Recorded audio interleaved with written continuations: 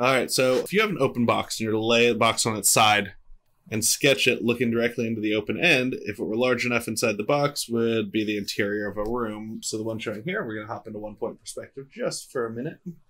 And then bop here. And so this is, actually we got that down here, so let's do it like they got it in here.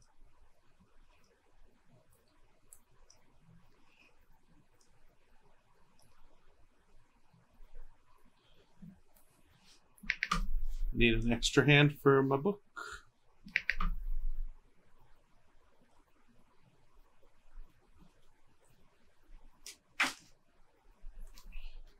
You know, let's do this. That'll allow me to do this much easier.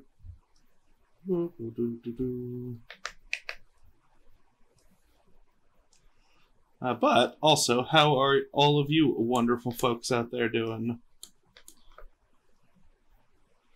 All right, so we're gonna have a little room here.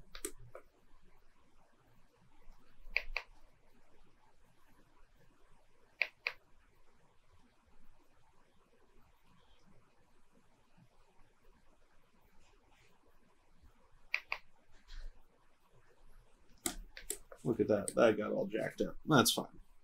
Doesn't need to be perfect.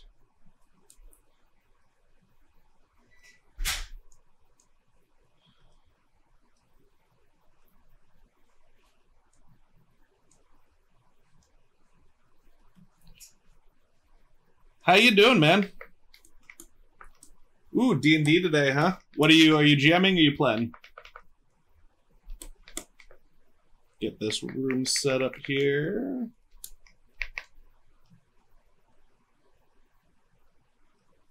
There we go. That's better.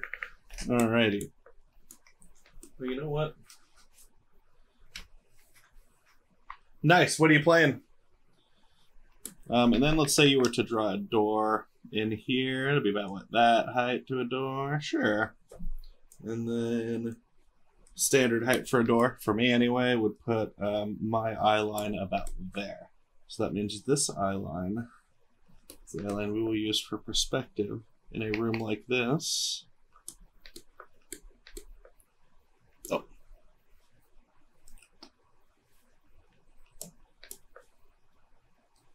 That would be something like that for the eye line around that room. And that can be used, as we've discussed in the past, in order to gauge the height of anything in that room by perspective. If you're standing in this room, your eye level would be about the height of the mark on the door. And so then when we move into 2-point perspective, if we're going to shift here, I'm going to move this up so that the mark on the door and the door itself is indicated in this here. All right, so if I were to pull this into perspective 2-point, let's go ahead and do this now. Really need to get like a thing for my book here. Okay, draw the end of the box as if it were in a room in which you're looking. We got that. We're going to skip ahead to 2-point perspective because 1-point perspective is unnecessary from here on in. Interior of the room by drawing the walls, floor, ceiling, windows, line past through this vanishing point. Oh, book just fell on the floor. All right, so this we'll do here, and then that's going to slope down for that perspective.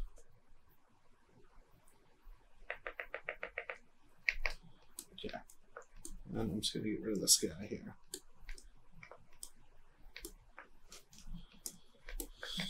Alrighty, doorway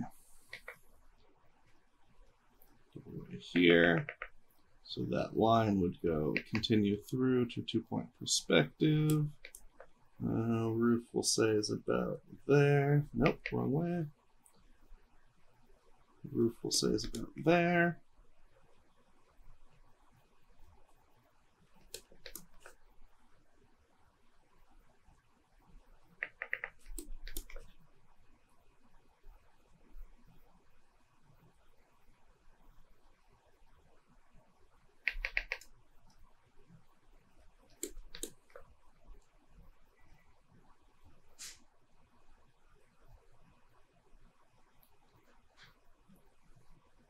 so that as I'm tracing this out, I'm following this line, the green line here, that lets me know when I'm getting close to the right length for everything here. Alrighty. And then we'll say there's a window here. So windows would be about what, about halfway at the eye line. So with the eye line being here, we're going to say about there. It's going to follow suit on this guy and on this guy. Got like a little window there.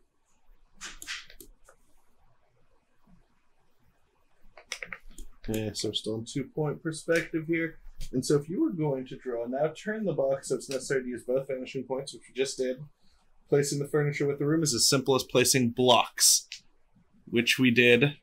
So as we covered in episode 1, placing blocks is a good way to build out just about anything.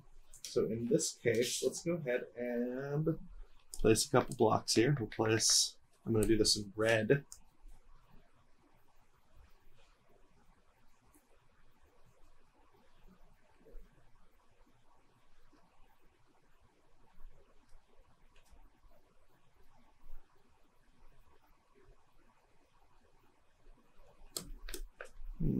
Let's see. You're pretty close to the line, so you'll actually be okay there.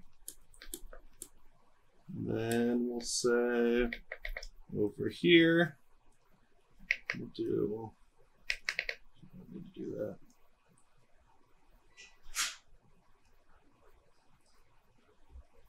We'll do this. And we will say, follow that line, blue, right there. And then we'll say this is like 2 blocks. And then let's go ahead and do this. I'm just placing blocks in perspective. I got these handy dandy perspective lines on psi, but if you don't, you just need to find 2 points along the same line and draw out from there. To get 2-point perspective. So all the lines going this way are going to go towards this point, and all the lines going this way are going to converge on this point.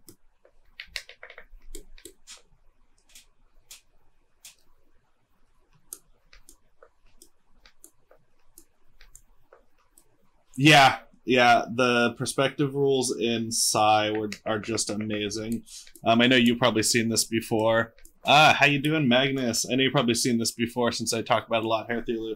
But Ravener, if I can literally, while I have this on, not draw outside of my 2-point perspective, no matter how hard I want to.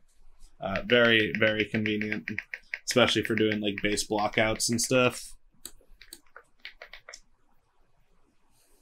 I think Photoshop has something similar, but I don't use Photoshop, so I don't know how to use it. Magnus just has a spiffy ass Kickstarter coming. Finally posted about it, so you should go ahead and drop a link to that, Magnus. And then we'll say like 2 more blocks here. I'm just gonna do this.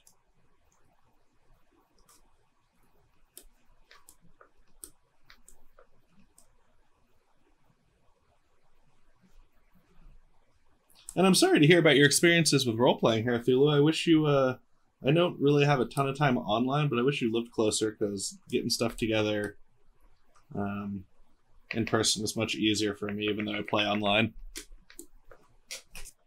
So I have placed these blocks, built shapes out of these blocks around this various room.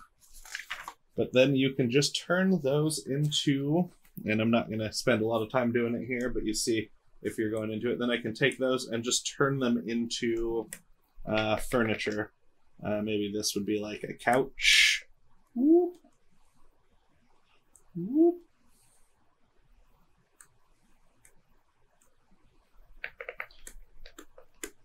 And this could be like a table or whatever. And then this is like a refrigerator because they're poor millennials and they have to like have everything in one room. So then their bed's like over here, you know. And so that's why you can use this to build furniture up by just blocking out a room in perspective first. So then the next thing we're going to do, this is going to be placing things along the line if they're not all set in a grid. If we're going to be drawing a room, doing bricks like that, everything is going to be along the same grid. If you were to look at it, everything would be kind of set up perpendicular or parallel. If you were going to have something slightly off kilter, so if I was going to say have, let's see, I'm going to build another room. Turn you off, put you on, green. So you can do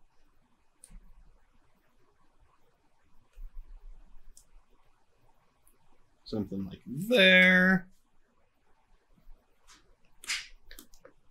And say something like here. And so you're just choosing random points on this line. If you don't have anything built yet, you can choose random points. If you do, you can reverse engineer this. So in this case,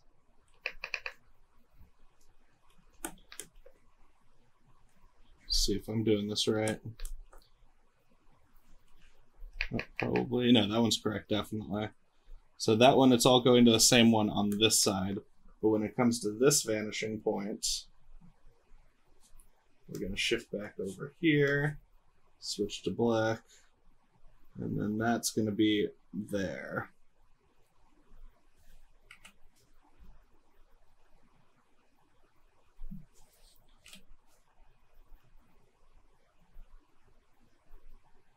And then back up to here.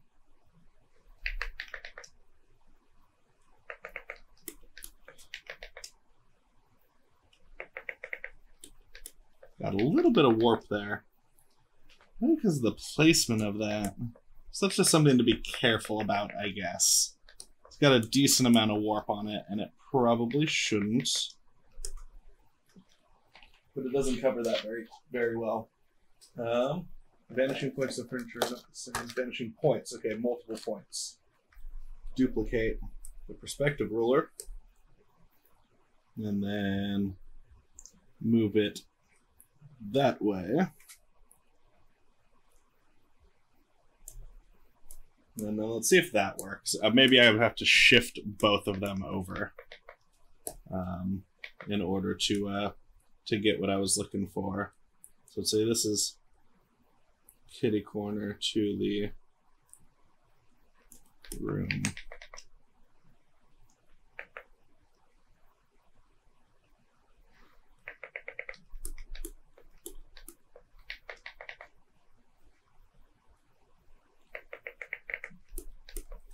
And we'll take this and we'll shift it more here.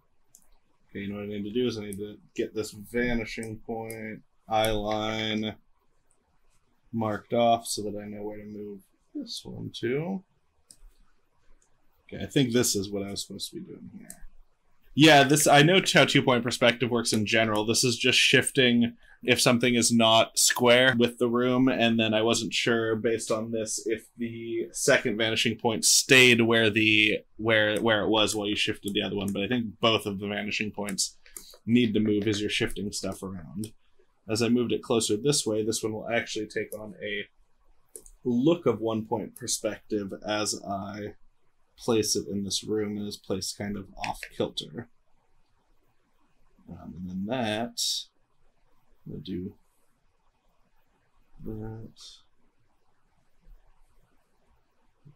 Okay.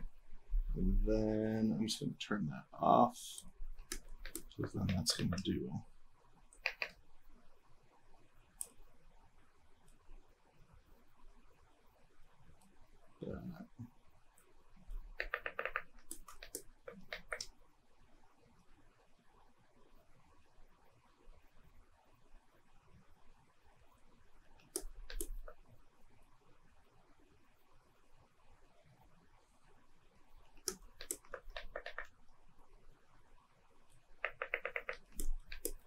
And so this is how you would set up something so that, like, basically the difference in what I'm doing here is that, nope, not you anymore,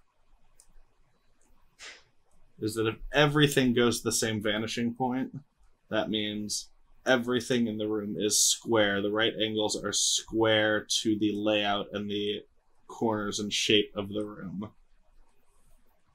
If you are shifting your perspective line, your perspective points around the eye line in order to get new perspectives for objects, it means that they are not in that way and are instead kind of set up like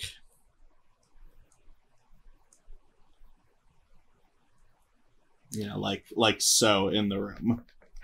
So that's how you get that look of having not everything be perfectly squared gridded. So this one is this.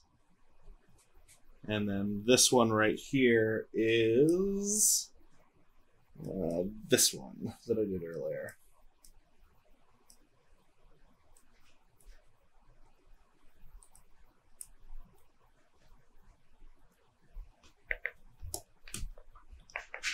But yeah, so I have confirmed that when you shift something, you have to shift both points on that perspective. So yeah, this is if everything is square, all of these points are going to go to the exact same same vanishing point because they're all directly square with the shape of the room, with the walls of the room, with the angles of the room. And then here, if everything's off kilter, each of these items is going to have a different vanishing point than the room. It's vanishing points, plural, unless it's in one point, than the room itself. This just showed how you use 2-point perspective to build the inside of a room, which is just a box. And then, like we covered in the first one, it uses bricks. You can kind of lay out that room. And then if you want to, you can like turn that room into furniture, the blocks into furniture, whatever. If everything in the room is directly in line with the walls and angles of the room, like this up here, it will look like this down here, where all of those lines are going to the same vanishing points. However, if you're in a room where, like, say the couch is shifted to an angle so that it's not directly square with the wall, or the TV is shifted in the center of the room, it'll look something like this, where everything isn't quite right. That means each of these has different vanishing points. And so what we just did there is we just shifted along. So this is the perspective of the room. This one here, where you can see it's here. The vanishing points for the room itself are here and here. And then we shift it over here, and I have this vanishing, and so I'm going to drag this, let's go like here. And then we'll say this thing is right down here. Right down here in front of this guy here.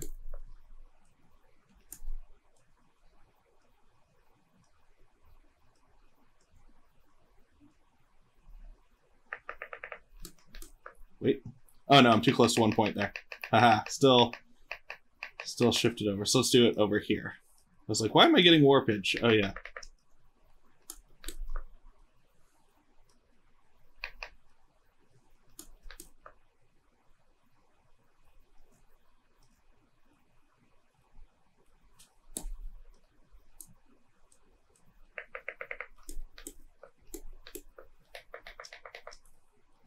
Okay, and so all of these have slightly different vanishing points. Like this one here, even this one in front of it, if you took this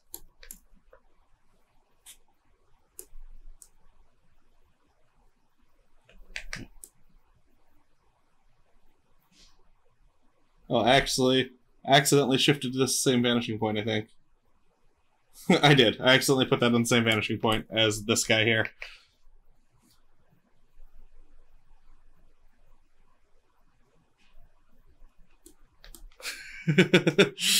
These two go off to this vanishing point, which was accidentally in the right one. This one had more of a 1-point perspective-y feel to it because of how it was angled. However, none of them maintain the perspective of the room, which the lines go out here. Oh, not the line. The lines and vanishing points are way out here. So even trying to get close to these would be over here and over here. And this guy's all fucked because it's 1 point in the middle. So yeah, if something is not quite straight in the room, if something is not quite angled so that it's directly with everything, they're all going to have different vanishing points. So yeah, pieces of furniture can be placed facing in any direction, providing their vantage points are all in the same eye level. That's that middle area as we talked about, horizon point also. Vanishing points of the furniture are not the same as those of the room. It means the furniture hasn't been placed corner-wise, not square with the room. Oh, and Francita, I'm fairly certain that this book only gave me half of the information with the roof thing we were running into the other night, and that those have to change. Now we're going to get into something that I've actually been doing for a while and I've kind of gone over for a little bit, but it's going to go into it a little bit more. And that's how to find the center of a thing in perspective. So first, let's go and shift back to 1 point because I get to do nice straight lines with that.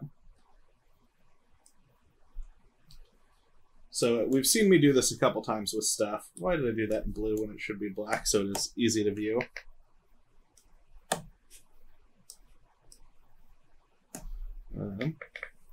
So we've seen me do this in the past already with some stuff. But if you were going to try to find the middle of something, that the exact middle-y, you do this. And that is how you find the middle of a square. That's the middle that way. That's the middle that way. Place a brick upon your drawing table. With chalk, draw cross lines on the face of the brick from corner to corner. These cross lines are called intersecting diagonals. The lines across at the center of the face, marked C. Okay, we'll pretend that we're playing along with the book here. Marked C. Sketch the brick in perspective now.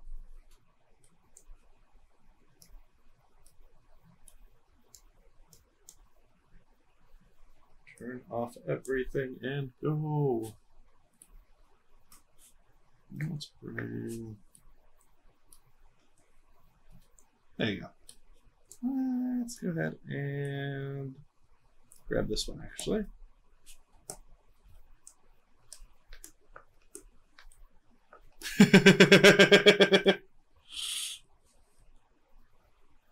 Fancy schooling. Haku and their fancy schooling. So let's say we got a bricky brick. Ooh, that's fine. We can have a little warp right now. I did this in the other direction. Okay, so it's going to be the same thing for all these sides. If you want to find the middle, you just grab a line tool and do some diagonals.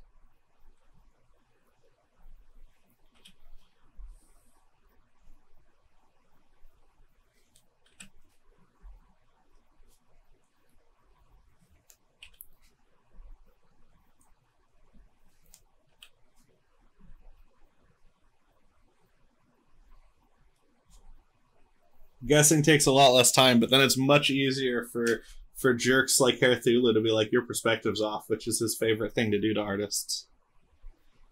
If you know what you're doing, you can say, no, it's not. But if you're just going to lean into it, you can say, I know. That also works.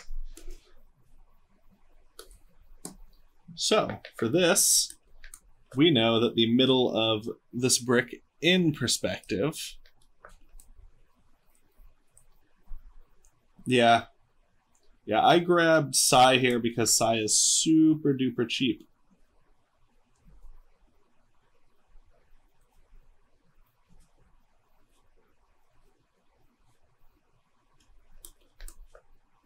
Psy was like 40 bucks, I think.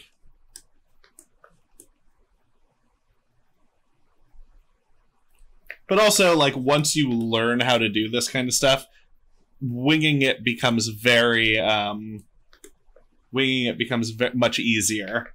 So yeah, these are that's how you find all of the half points in perspective. Same deal, no matter what direction it's all going. Does that all make sense to people? So this side here. Yes, excellent. House in perspective. So we're going to draw a house, and then we're going to say, hey, I want to know how to do a roof on this bad boy. And so to do that, I want to make sure roof's going to come directly into the middle of the point. It's going to come directly into the middle of this guy if it's a normal roof. Obviously not everything.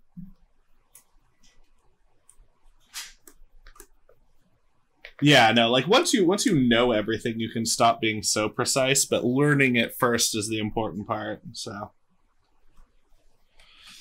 I'm going to do that there. I'm going to hop back to this perspective here, shift back to like a red so that it becomes obvious. And then we're going to go, hey, boom, that's the middle there, which means we know the roof there. We'll say it's that high, because why not? And then from there, we can determine that the roof's going to slightly go through there.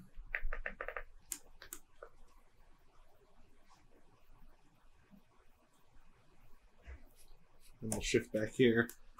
And so now I understand this here, Francita, a little bit more. Each house is supposed to be slightly different if they're in a grid, because in this point, this is when I would do the up and down perspective, find where this is, and then carry off of that.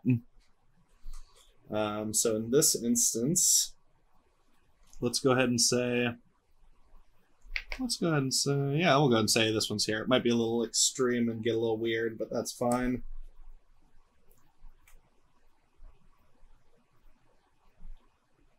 And so that is how you would find that middle, using finding the middle to start getting the proper roof set up there. This can be used for a number of things, like the next thing on here is tennis courts.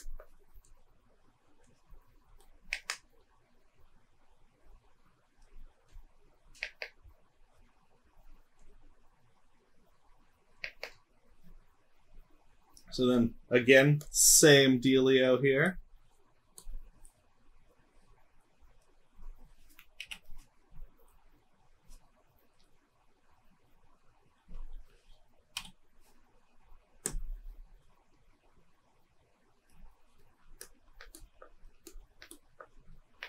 Then you have come to the right place, because that is what magnets do, baby.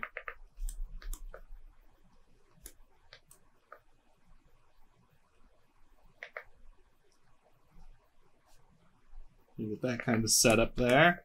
And then so in a tennis court, net would be right here, doing its sweet net-y thing.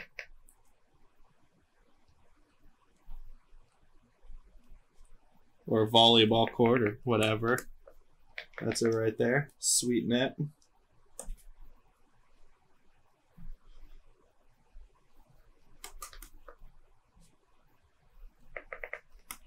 And due to perspective again, this side right here is actually the same length as this side. It's just sweet perspective stuff. Sketch the top of a brick, omitting the sides, and showing the cross lines, dividing lines, going to the vanishing points. A rectangular square divided in this manner has a number of great uses in drawing. The top of the brick could be used as a tennis court or a formal garden. We keep doing the same thing over and over again in various ways, but I feel like everything is kind of making sense to people at this point, so I don't think we have to, kick ourselves too much into this. So let's say we're using the side of a brick, as we discussed. So let's say this here. Oh.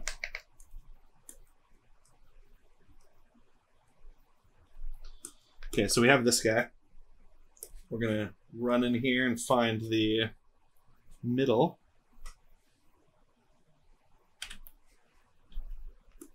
Yeah, I'm okay with it, though, because it's allowed me to get a lot of work done. I know that's not necessarily how it works, but it seems like that's how it works. I feel like I've also done a lot this month. So this is the middle, right? In perspective. So then, if this were, say, like a billboard and we wanted to put something here, we could follow this line all the way out here, and we could say, okay, because we know this is the middle, we need to do that. Or we could take it and we could say, we know there's a door in the very middle of this. So you can do that. You can use it in a lot of different ways to, the side of the brick may be a billboard or whatever we may choose. We'll find the cross lines useful in many ways. In the drawing, note how the perspective center is found to be some distance to the right of the center by measurement. This one actually won't need you in. Okay, so let's say we have, I'm going to do these in a solid big color here. Let's say we have a post here and a post here. These are like fence posts or something.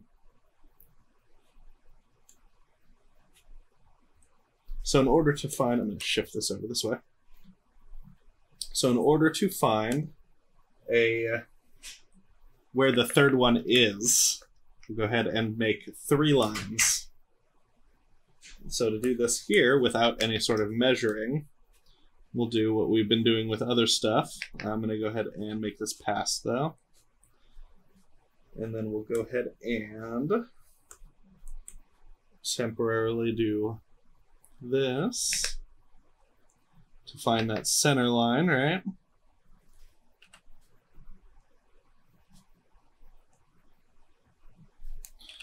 All right, so we know right where that center line is. We're going to hop back over here. Going to get that center line. So then we come back over here, and to figure out where this spacing is, we're going to start there. We're going to take it through the middle of that middle line where it connects, like I was doing with the buildings and stuff in the first one. And so that third post should be, what number are you? Right here. 80, about there. Should be about right there. Nope.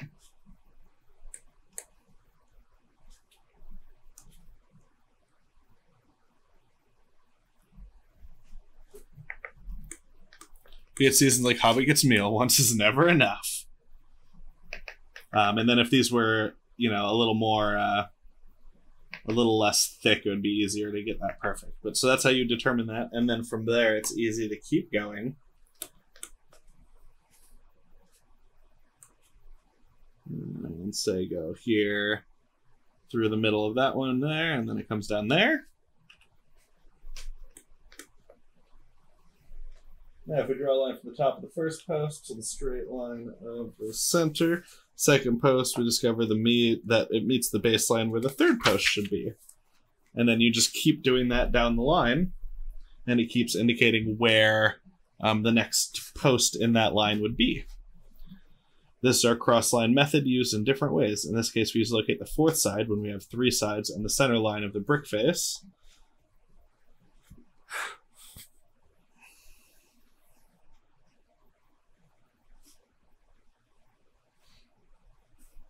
The same relationship is true when we draw the row of posts in perspective. With 2 posts placed, we can draw as many as we wish, correctly spaced. This rule also holds true when the divisions lie flat, like blocks of pavement on the top of a string of freight cars. The dividing lines in this case recede to the other vanishing point. These dividing lines are represented by the posts in the drawing. So in this case, it would do the same thing. Drawing in the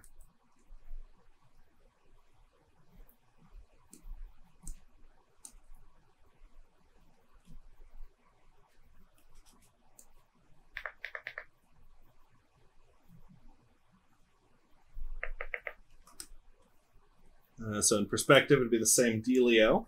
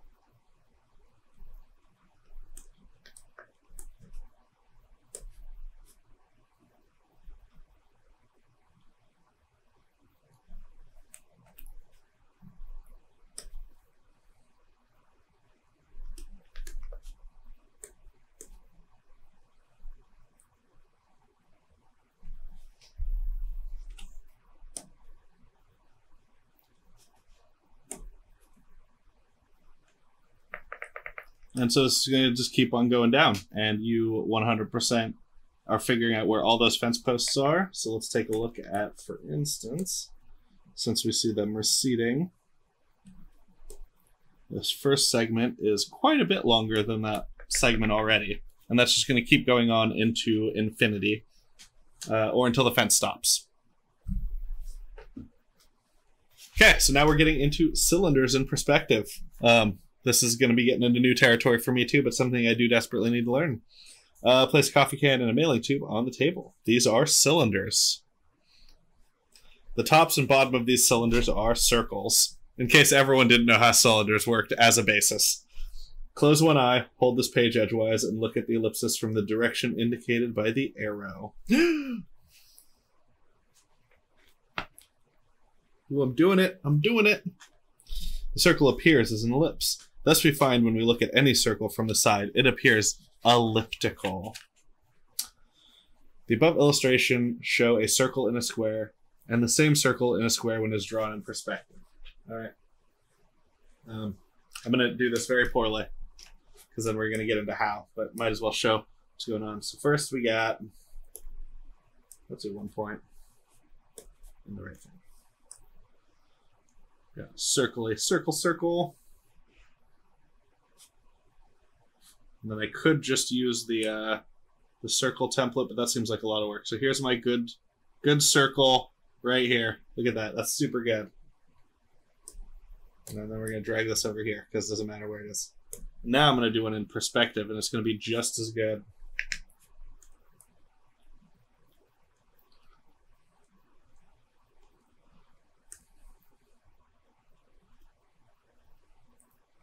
Look at that good-ass circle. Boom. Same illustrations, obviously right here, show circle in the square, and the same circle in a square when it is drawn in perspective. The circle drawn in perspective becomes an ellipse if you did it right. The end of the cylinders when drawn in perspective become ellipse. The drawing the ellipse freehand. Make a rectangle, the desired length and width. All right, here, now we're going to learn how to do this properly.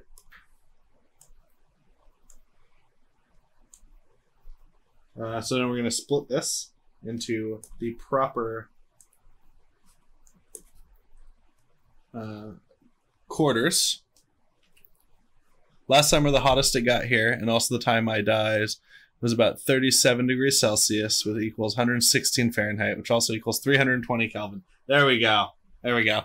Yeah, without Kelvin, I just can't follow it. Nah, seriously, the 116.6 is brutal.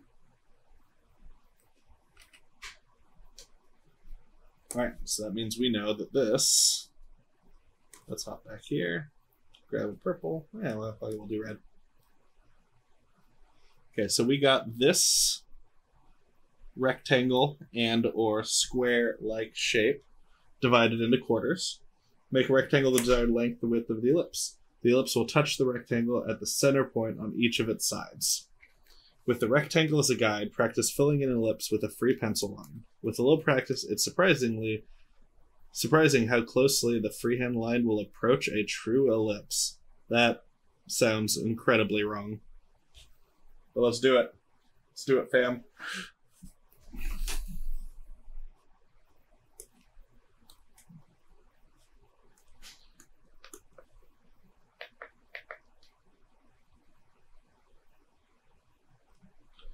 Ah, too big.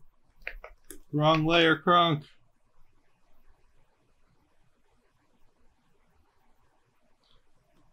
Boom. Oh, yeah. Nailed it.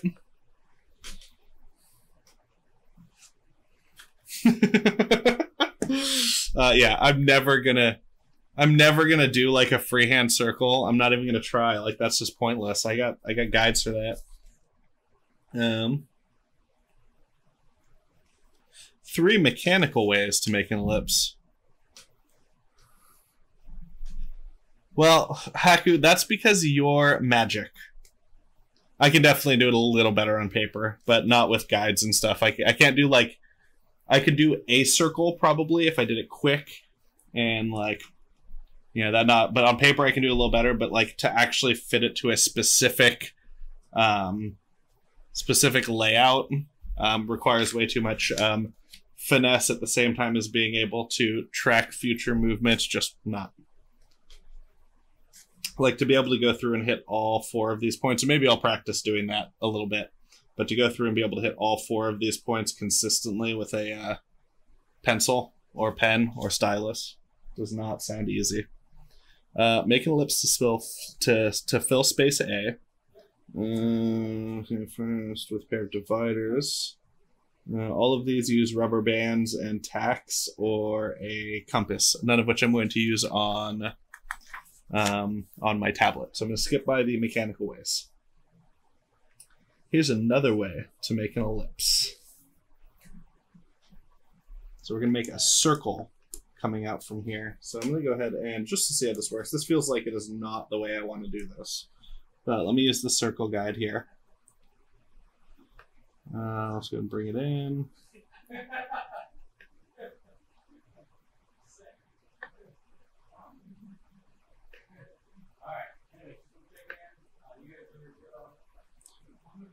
Nope, nope.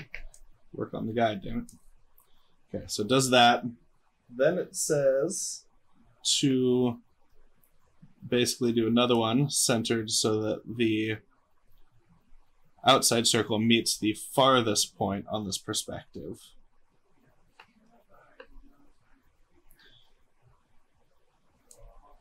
All right, so for this, what it had me do, go away, ruler. Hide ruler. Okay, so this inner circle goes to the narrowest point of the box. The outer circle goes to the farthest away box. Okay, and then it says to draw lines out like the spokes of a wheel. So that's what we're going to do here.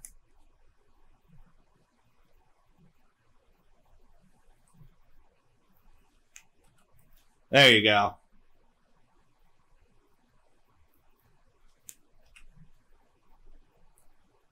Also, go ahead and post your promo tweets for your upcoming Kickstarter. If we can get some love on those, we all know Kickstarters live or die on word of mouth. So, want to help my boy out.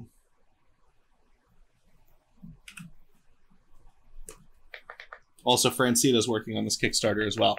I know you did already, but you can do it again because there's new people here.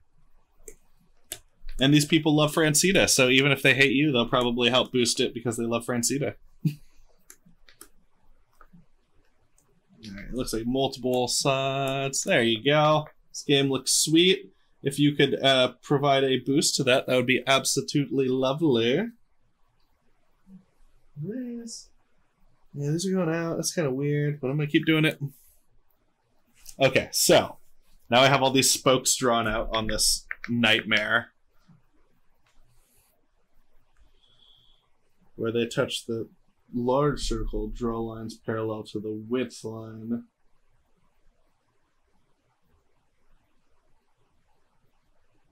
Oh, that's weird. Alright, this is weird. I'm into it now. I'm getting into it. I'm figuring it out. Thank you, Reen.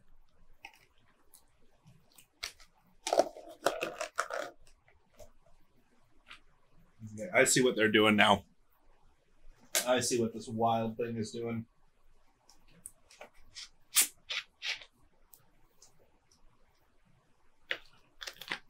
Okay. Here we go, fam. That's how this works. Got it figured out. Okay, I got this figured out. So anytime it hits the small circle, we do a line along the length. Every time it hits the large circle, we do a line against the width, like it said, which didn't make sense to me at first, but now it does.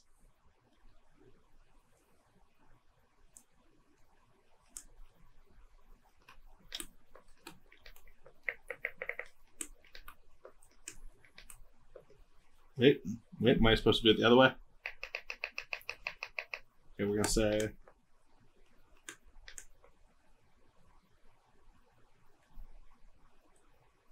yeah, okay, sorry.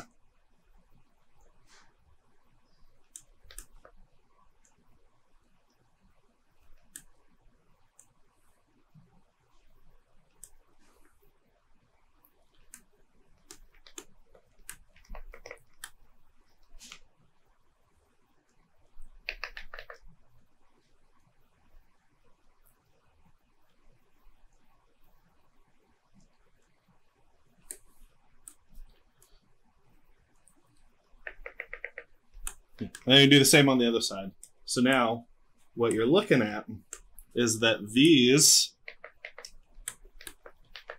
points right here where these meet, and then this one, obviously,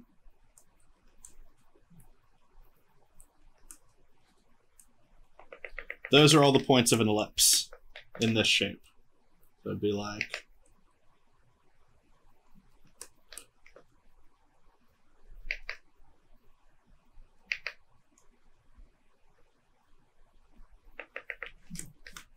that. So that's definitely an interesting way to find an ellipse. I'll probably have to go over this a couple more times with me, but I'm not going to ask if you know why this works, because mathematically I got no clue, but does everyone understand how I did this at this point? We'll take those spokes. Where did those go? Okay, yeah. It seems very roundabout. I probably wouldn't do it normally, but I can see ways in which it might get used.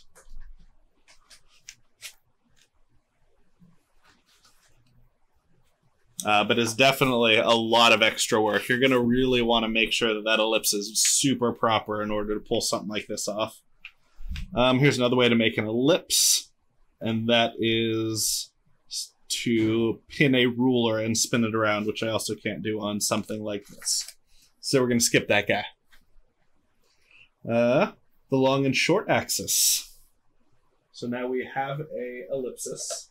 I'm going to do a ellipse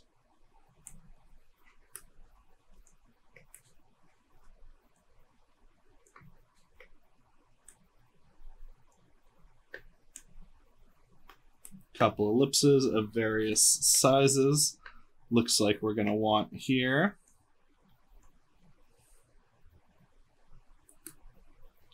based on what I'm seeing here, so let's do that. Okay. The longest line through an ellipse is called the long axis. The ellipse is watching you always. So that would be the long axis. And this is the short axis. The short line through an ellipse is called the short axis.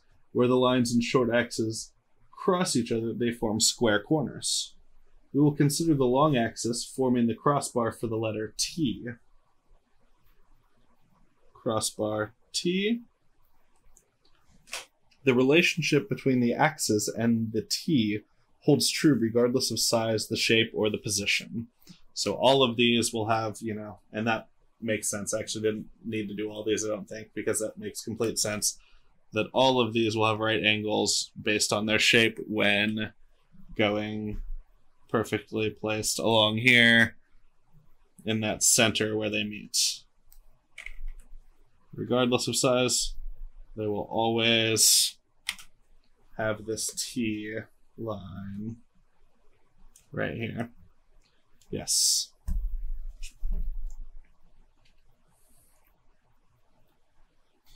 Okay, so now it says drawing a cylinder on a side. Place one brick on top of another.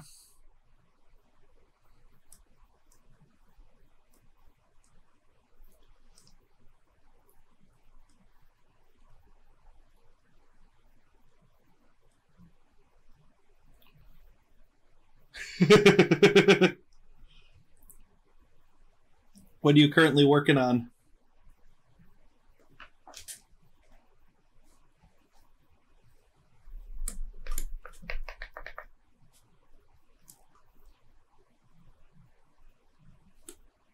Okay, and for that to do its thing, we're also going to need to know Trek U blue.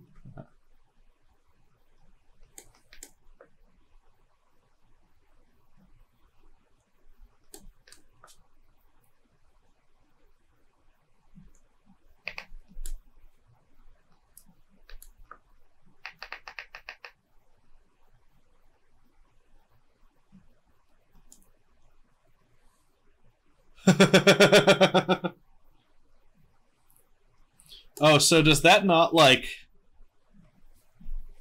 does that not give you just like a zip that you can just unzip and shift over? Because you can just drag and drop fonts in Windows now.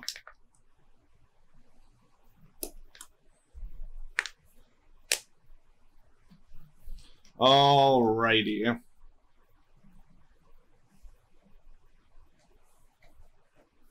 Okay, this is technically supposed to be 2 bricks, but it doesn't really matter. We assume that the ends make a square. That is not accurate for this. It's fine. Draw cross lines on the ends and thus find the center.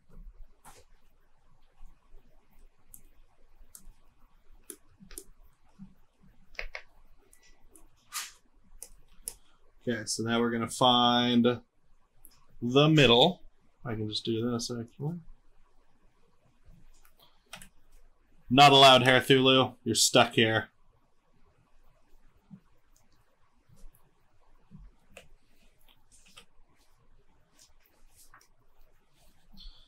All right, draw the lines on the end. Thus find the center. This is the center of a circle that touches 4 sides of the square.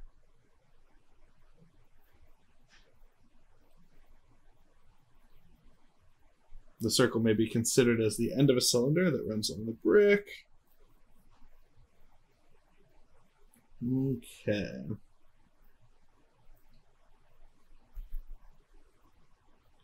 So now we have to go back to drawing circles.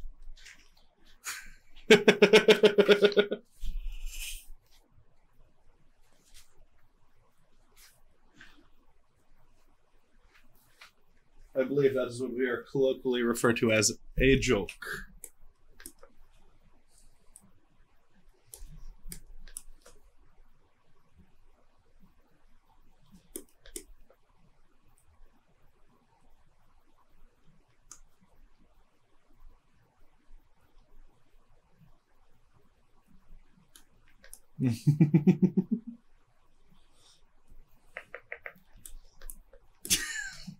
Also, like, if you need chores done, I hear that's the main reason to get those.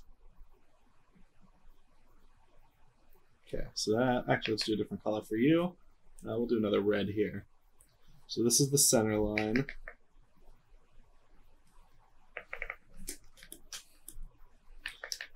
All right, so now we have to make a circle. So we get to practice this a little bit more. This is going to be an ellipse.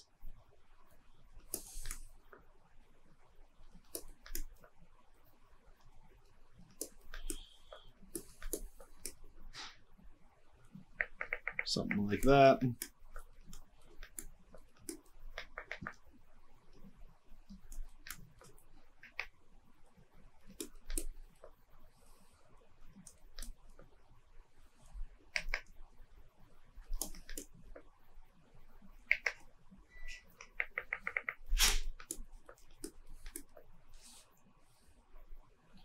Okay, let's see here. Oh, oh, oh.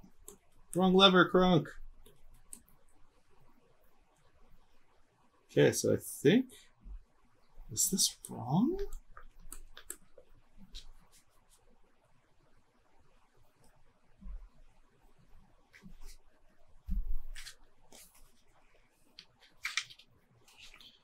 Well, so what I'm looking at here is that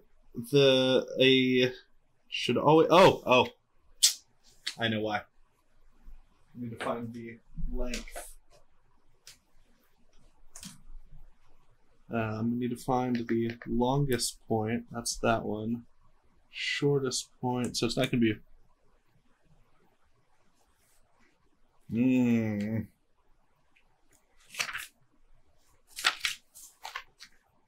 This may have defeated me until next week. I only got about 10 minutes. So let's see here. But yes, thank you so much, everyone. You have a fantastic day. Love you all. Mwah. And thank you for a fantastic stream.